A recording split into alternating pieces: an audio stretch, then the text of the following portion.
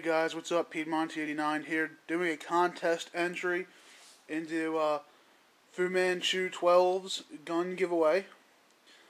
He wants to know, first before I get into that, you have to be 18 years or older to enter the contest. But anyway, he wants to know if you could have just one gun manufacturer to go to for all your guns. If you only had that one gun manufacturer, who would it be? Mr. 45 Bullet did a contest entry, and I told him, I said, man, you chose the same thing as what I was going to choose. And I've only got one gun for this manufacturer so far, but I do have another one coming in on Saturday. But I remember he said that it's to July 4th, or if he gets 1,000 subscribers, and I saw he was at 927, figured it would make it to Saturday before everybody had, or enough people had subscribed. So I said, whatever. I'll just make the video now because I have the time now. I might not have it later anyway. But anyway, Ruger. Ruger is the definite go-to company for me. Ruger makes some fantastic firearms at fantastic prices. I love the quality, and they're all American made. For that reason, if I had to choose one manufacturer, it would be Ruger, hands down.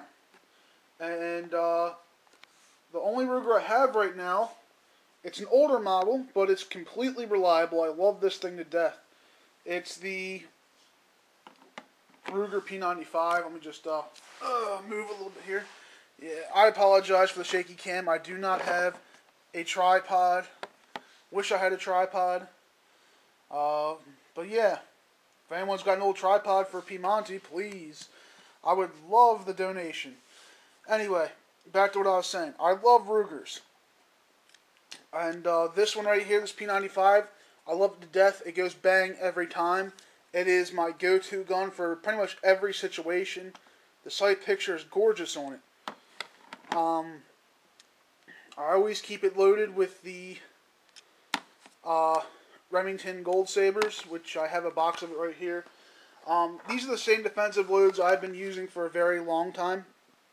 These are the non-bonded, and the reason why I have the non-bonded is just because when I got this gun, I still didn't know much about bonded bullets and stuff, and this was on sale cheaper than dirt, and I have like 4 boxes of it. And I mean, I think 30 rounds of this stuff would definitely get the job done for any fool that breaks in. But I will add a little something to spice this up a little bit, besides a little slideshow I'm going to show at the end here. By the way, this is also my favorite plinking ammo. The PMC 115 grain, my favorite plinking ammo. But I'm going to spice it up a little bit. I'm going to show you something that I know you didn't request, but just for the heck of it, I want to throw it in, and maybe you get a kick out of it. My bedstand gun is this, with an extra magazine. If that's not enough, I always have, and I'm serious about this too, guys, I also have this Rossi 5-shot snub nose with me.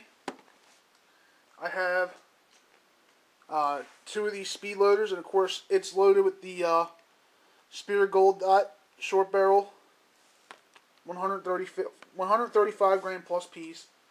And I also have, let me see if I can get it out here, my Cold Steel Fin Bear. Yeah, nothing like a good old blade next to you too. Love this thing.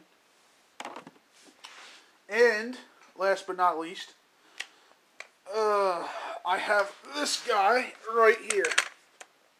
And this is my Mossberg Maverick 88 20 gauge. There's 5 rounds of Remington Express No. 2 buckshot in it. And I got 5 more of the suckers right there. So I don't know if you think Piedmonte has too much sitting next to him. But I don't feel undergunned at all. I'm actually really good at night knowing I have all this next to me.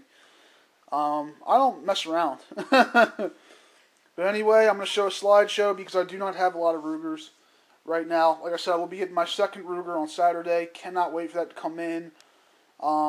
Think you guys are really going to like it. I know I will. So, I'm out of here. Pete 9 out. Remember, anti-gun is anti-American. And I am proud to say one thing, and that's there's a lot more gun sales going on now, which is awesome because guess what?